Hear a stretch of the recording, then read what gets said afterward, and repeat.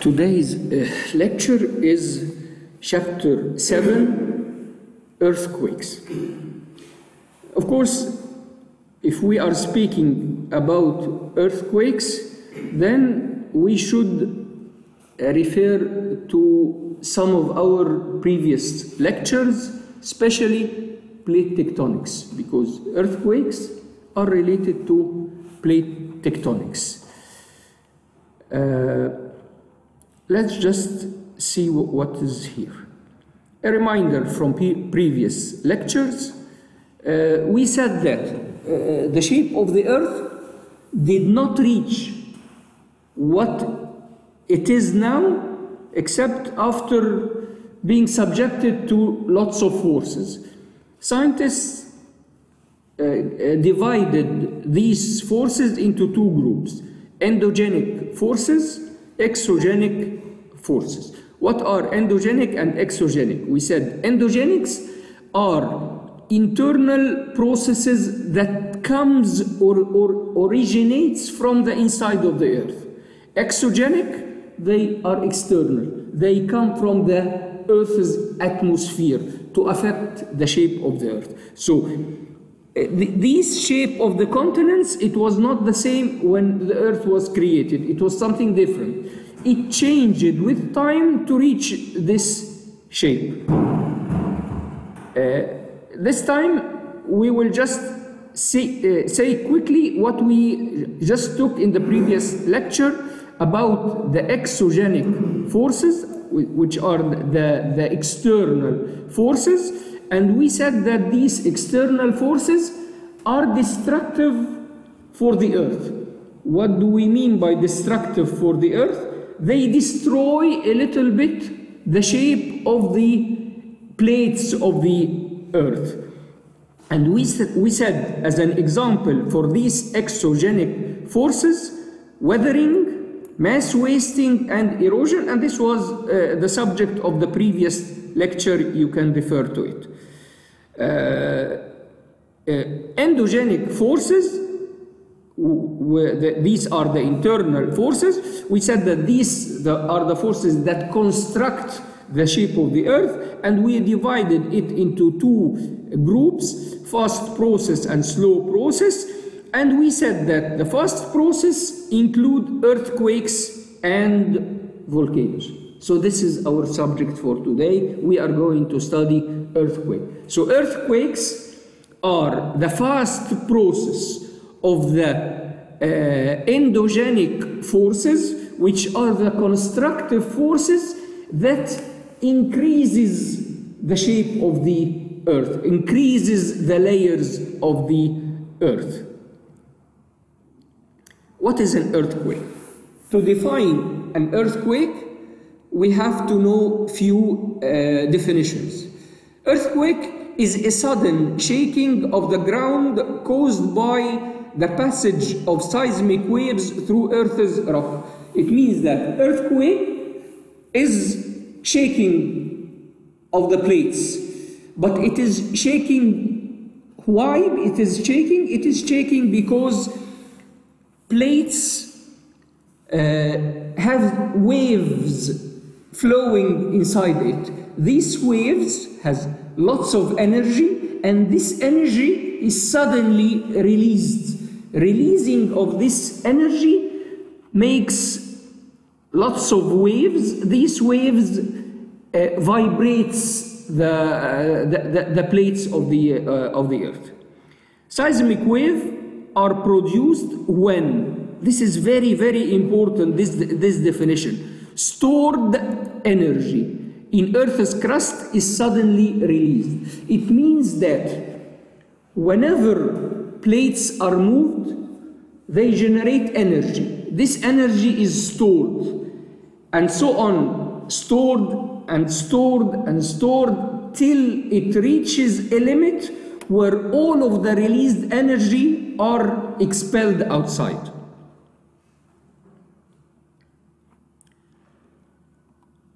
What is an earthquake? This usually happens when masses of rock suddenly fracture and slide against one another. Earthquakes occur mainly along geologic faults when rock masses move in relation to one another.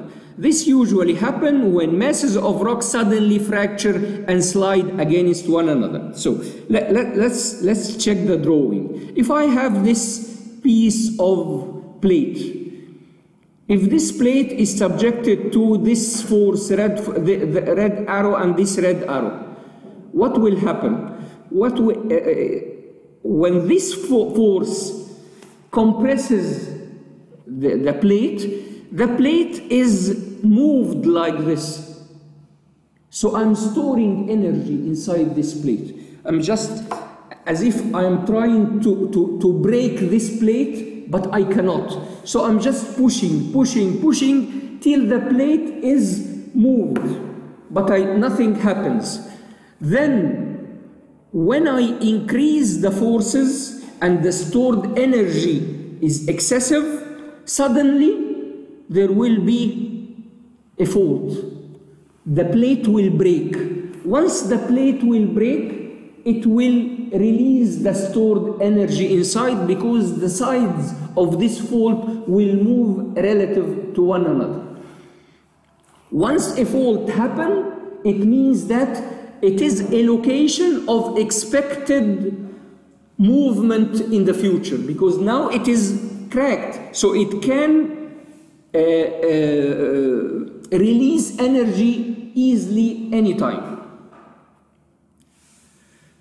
Applying this to the Earth itself, you will find that if this is the Earth, and we said that these are the plates of the Earth, so the edges between the plates, we said here that if I have a fault here or an edge between two plates, this is a place where I expect that earthquakes may happen. So this is a plate, this is the Pacific plate. Along the edge of the Pacific plate, these yellow circles represent the amount of previous earthquakes that happened in the Earth. So all of these yellow locations are places of previous earthquakes. So it means that within the plate from inside, we approximately have nothing. Here we don't have anything. Here we don't have anything. But at these red lines, which are the edges of these plates, we have lots of earthquakes. That's why in Arabic we say حزام الزلازل. What is حزام الزلازل? As if it is a belt of earthquakes. It is this location or this line where I have lots of expected earthquakes that has happened in the past and is expected to happen again in the future. So all of these are locations where we have earthquake. Let's trace them on the map. Here is Japan. Of course, we know that Japan is full of earthquakes every time. If I go here, I will find something at the north of Egypt. It is in Cyprus, Turkey. Most of our earthquakes that arrives to Egypt are either coming from Turkey, from Cyprus, and so on. So at the location, at the boundaries of these plates, these are the locations of the expected earthquake. To proceed further, I have to know a few definitions. The first definition is the focus. What is the focus of the earthquake? The focus of the earthquake is the location from where the start of the earthquake, from where the earthquake originates. This is the point from which energy starts to be released. Once the energy is released from this focus, waves propagate inside the plate till it reaches points, distances away from this location. We hear also something called epicenter. What is an epicenter? Epicenter is the point on the Earth's surface directly above the focus. So as if it is the projection of the focus, but on the surface of the Earth. Because if I am on top of the Earth, then I will say that I have an earthquake down below at this point. It may be kilometers away, but it is just below on this point, on this epicenter. So epicenter is the center of the earthquake, but it is the projection of the center on the surface of the Earth. The focus is the real center of the earthquake. These are all the seismic waves that happen due to the release of the energy. This is the fault, because you cannot have the focus at this point, because inside here or inside here. Why? Because it is just one solid point. It cannot be a place for the release of energy. How come energy would penetrate a solid? Energy penetrates, or the effect of the energy penetrates cracks or faults. So this is the focus. It should be lying exactly on a fault plane. This is also something very important in your normal daily life. You hear a lot about something called aftershocks. توابع الزلازل. What are aftershocks? And why it is important? First thing you have to know is that in earthquakes, the earth moves. But is it stable all over the time? No, it is moving all over the time. If you go to any station where they record earthquakes, you will find that they can record lots of earthquakes along the day. But we don't feel it because it is minor movement, just minor movement of these plates. But sometimes, so these yellow columns, they represent the daily activities. Every day, every time we have some activities, but we don't feel it. But sometimes these activities increase a little bit. So when it increases, we may feel it. Sometimes one of your friends would tell you, did you feel the earthquake of today? And you say, no, I did not feel it. Because it was something here where some people may feel it and some other people may not feel it at all. So it is just intermediate power of earthquake. Then suddenly a major earth movement happens. When this major movement happens, this is the main shock. This is what we measure and what we say that this is the major. When I say that there was an earthquake with a magnitude of 6, it means that the main shock was of a magnitude of 6. So this is the main shock. So we have the main shock, we have the foreshock, which are the movement that happened. It was sensed by some people, but others did not sense it, or maybe all of us sensed it, but it was very moderate. So then the main shock would happen. After the main shock, always we expect few movements. They are not as strong as the main shock, but they are, we can call them also strong. Why they are important? Because usually if you have an earthquake and you have a building that collapsed during this earthquake, and then this earthquake stopped, what will happen? People would rush into buildings to get others that are trapped inside. So people would go again to this building, and this building may have already been subjected to cracks due to the main earthquake.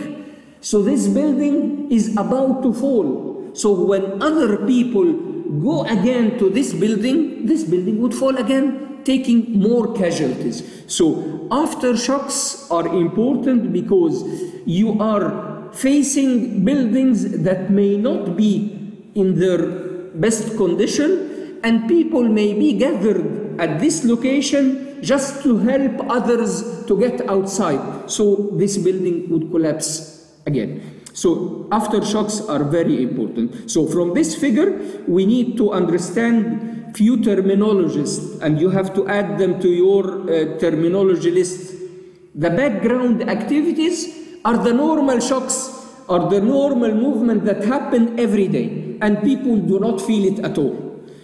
Foreshocks are the movement that happens before the main shock, the main earthquake, and they may be sensed by some people and not by the other, or sensed by all of us, but they are very moderate. Then the main shock is the main shock of the earthquake, and based on the magnitude of this main shock, we can call that this earthquake has a magnitude of so and so.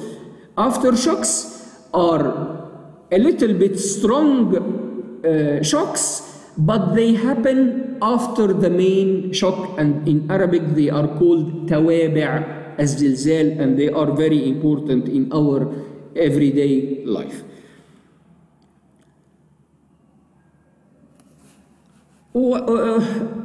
In studying earthquake, I have to measure, I have to record this earthquake. How can I record an earthquake?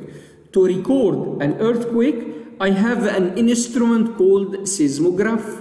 So also seismograph is something that you have to know, to add them to your terminologies. What is a seismograph? It's an instrument that makes a record of seismic waves caused by an earthquake or explosion. It may record a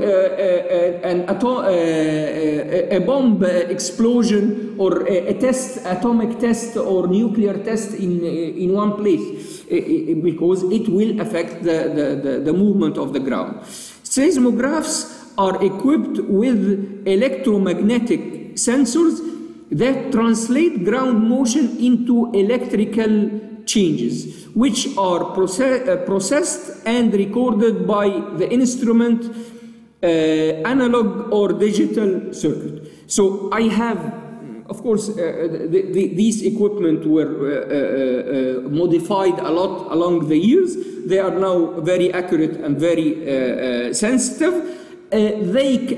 Whenever the ground shakes, we have a movement here, and this movement is recorded. The amplitude of this movement is very important. If I have a strong earthquake, I will have a big amplitude. If I have a moderate earthquake, the magnitude will be moderate, and so on. What are the seismic waves? Seismic waves are divided into two types. They are either body waves or surface wave. Body waves, from the name, it moves inside the body of the earth, within the crust. Surface waves, it moves along the surface of the earth. So these are two types of waves. By the way, these waves are very important because our study, why are we studying earthquake? We are studying earthquake because scientists, they think that one day they may be able to expect an earthquake. They want to reach a time when they can say that tomorrow, take care, you will have an earthquake. Similar now to what we say that take care, tomorrow you will have a storm, or tomorrow you will have bad weather in one place. So they need to have this knowledge because earthquakes are devastating. So if I manage to expect an earthquake early, it means that I can save lots of life. So how can they do this? By recording these waves. We said that the earth is moving all of the time. So are there a kind of relation that we can deduce that when I find some kind of wave, then it means that I expect an earthquake within a certain period of time? Maybe. So that's why it is very important to define all types of waves that happen before the earthquake, during the earthquake, and after the earthquake. So body waves, there are two types of wave. Primary or P wave, secondary or S wave. I prefer to understand the meaning to say that P wave, take it as pressure wave. S wave, take it as shear wave, because actually this is the shape of the wave, the reason for the wave. The reason for the P wave, it's a pressure inside the earth. The reason for S wave, it is shear force inside the earth. So either you call it primary wave, pressure wave, and this secondary wave or shear wave, or even P wave and S wave, all of these are the same. So these are the body waves, and these are very important because this is really what we record to try to trace the earthquake. Surface wave, we have these waves propagating along the surface of the earth. They are called either the R wave or L wave. L, they are called love wave. Rayleigh waves are the R wave. By the way, these are the names of scientists, the scientists who discovered these. So in general, we have L wave, R wave, S wave, and P wave. Now I have a question, try to concentrate. If I tell you, tell me the center, what is the name of the center of the body wave and what is the name of the center of the surface wave? Can you tell me from this figure? What is the name of the center of the body wave? We said that the body waves moves inside the earth and the surface wave moves on top of the earth. Can you give me the name of the center of both waves? Body is the focus, correct?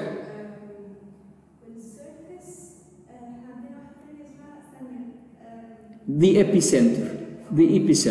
That's why. So now we are trying to relate what we have just said here, that this is the focus and this is the epicenter. So the focus is the center of the body wave. The epicenter is the center of the surface wave. So now we are trying to connect terminologies together so that we can understand what is happening. And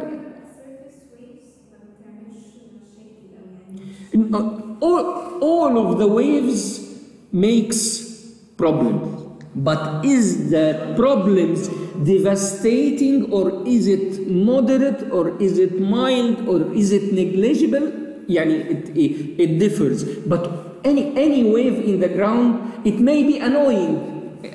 Just to feel that there is a wave passing below your legs, it may be annoying to some people. So the degree of the bad effect differs. Let's discuss the shape of the waves. To discuss the shape of the waves, first, body waves, we have the P wave. We said that the P wave are just pressure wave.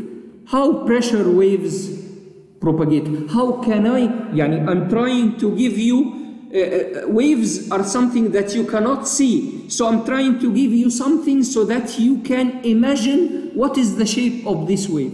Imagine that you have a spring like this, and you stretch the spring, and then suddenly push it inside, compress it, give it a pressure. What will happen? It will be compressed here, and this compression is going to move along the spring. It will move till it reaches here. So this is exactly what is happening inside the earth. Something pushes the plate, and once it pushes the plate, a pressure wave propagates horizontally to reach a distance away from the source. This is exactly what is happening. Let's see it here.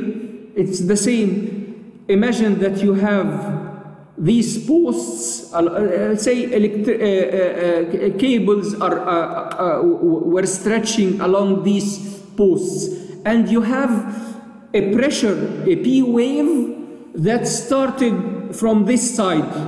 Once it starts to propagate from this side, it means part of the plate will be compressed. And this compressed part is going to move horizontally from one place to the other. It means that it will be moving everything on top here. If it moves everything on top, these lines will be broken.